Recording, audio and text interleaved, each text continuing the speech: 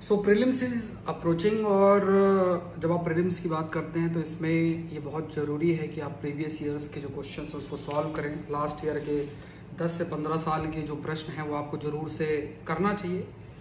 करना इम्पॉर्टेंट इसलिए है क्योंकि अगर आप पिछले साल के जब प्रश्न देखते हैं, प्रश्न करते हैं, तो आइडिया लगता है कि किस सब्जेक्ट से किस तरीके का क्वेश्चन फ्रेम हो सकता है। तो जैसे अगर आप 2018 का पेपर उठा के देखें, 2019 का पेपर उठा के देखें, 20 का उठा के देखें, या इससे पहले का पेपर उठा के देखें, खासतौर से 2011 के बाद के जो पेपर हैं उनको करना बहुत इम्पॉर्टेंट है। और सोर्स भी ऐसा फॉलो करना जिससे कि एक डिटेल्ड में जो आपको एक एक्सप्लेनेशन दिया जाता है। जैसे अगर आप एक क्वेश्चन कोई भी आप पिक कर सकते हैं, जैसे 2018 का एक आपका टॉपिक था with reference to digital payment consider the following statement, और इसमें भीम ऐप के ऊपर दो आपकी स्टेटमेंट्स आपके दिए हुए थे। अब जब आप इन दो स्टेटमेंट्स को पढ़ते हो, भीम ऐप से रिलेटेड जो आपके दो स्टेटमेंट्स दिए हैं, तो आपको आइडिया लगेगा कि जब दो स्टेटमेंट दिए हैं, जैसे एक सेकंड स्टेटमेंट दिया, while a chip in debit card has 4 factors of authentication, Bhim app has only 2 factors of authentication. तो ये जो सेकंड स्टेटमेंट है वो आपका गलत हो जाता है। अब मान लो आपको पता नहीं है कि 2 फैक्टर्स हैं ऑथेंटिकेशन के कि नहीं है, लेकिन फिर भी आप इसको आप एलिमिनेट करके अपना आंसर निकाल सकते हो। कैसे? क्योंकि यहाँ पे ओनली को देखते हुए आपको आइडिया लग जाएगा। ऐसे ही बहुत सारी जो एक इंसाइट है, एक डिफरेंट ट्रिक्स है, एक आप कह सकते हो कि डिफरेंट जो एक स्ट्रैटेजी आप डेवलप कर पाते हो, कोरिलेशंस टॉपिक्स के बीच में कर सकते हो।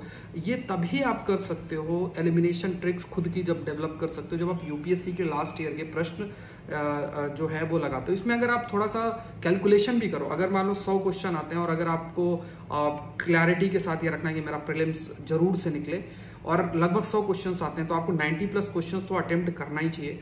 दूसरा पॉइंट आपको ये ध्यान में रखना है कि इन जनरल अगर आपकी प्रिपरेशन अच्छी है, सो 35 से 40 के बीच में ऐसे प्रश्न होते हैं जिनको आप आसानी से लगा सकते हैं। अगर पेपर का डिफिकल्टी लेवल बहुत हायर है तो ये 35 का 30 हो जाएगा, लेकिन 30 से ज़्यादा आप या 35 से ज़्यादा क्वेश्चंस पे आप श्योर बिल्कुल नहीं हो सकते हैं कि हाँ यही इसका आंसर होगा। अभी 30-35 क्वेश्चन वही हिस्ट्री, कुछ ज्योग्राफी के, कुछ पॉलिटी के प्रश्न हो जाते हैं, लेकिन आपका जो सिलेक्शन डिपेंड करता है वो नेक्स्ट जो 60-65 प्रश्न आते हैं, उन 60-65 प्रश्न में आपको काफ़ी सारे प्रश्न आपको सही करने की ज़्यादा ज़रूरत नहीं कि आपको 60 में से 50 करना है। लेकिन अगर आप उन प्रश्नों में से अगर आपने यहाँ 35 सही कर लिए और वहाँ पे आपने लगभग 30-35 प्रश्न और सही कर लिए उन 60 में से, नेगेटिव एक्यूरेसी को भी ध्यान में रखना है, क्योंकि अगर आप वहाँ 20 गलत कर देते हो तो वहाँ पे 6 क्वेश्चन आपके कट जाएंगे। तो ये भी आपको ध्यान में रखता हो। वहाँ पे जो ये 60 क्वेश्चन हैं जिसमें आपको 30-35 38 प्रश्न आपको सही करने हैं, जिससे कि आप कॉन्फिडेंस IFS की भी प्रीलिम्स को क्लियर कर सकते हैं और भी प्रीलिम्स को क्लियर कर सकते हो। तो ये इस श्योरिटी के लिए जरूरी क्या है कि एक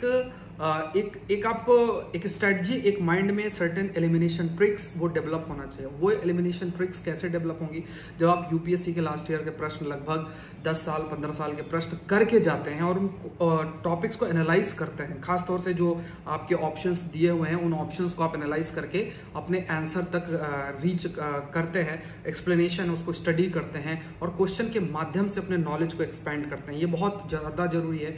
इसलिए अभी अगर आपके एग्जाम के लिए 5 महीने बचे हैं, उसमें ये आपको बिल्कुल ध्यान रखना है कि यूपीएससी के लास्ट ईयर के जो प्रश्न हैं उनको आप जरूर से करें और कोशिश करें कि जितना प्रैक्टिस हो सके उनको उतना अच्छे से प्रैक्टिस करें।